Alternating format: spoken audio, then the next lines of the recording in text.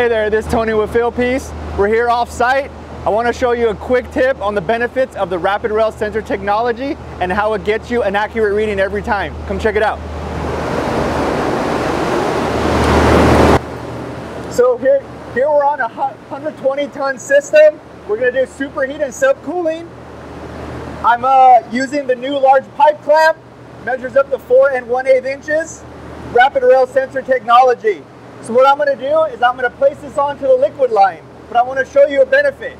So right now here we got the liquid line, and you can see that it's a little dirty.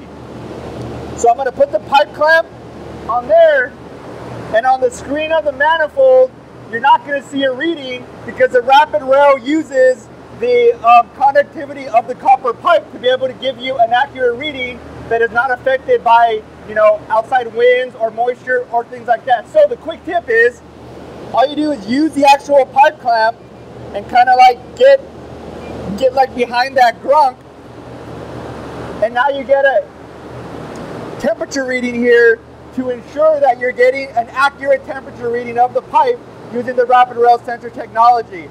Now the temperature here is kind of high because I only got these 2 compressors of all 4 compressors running.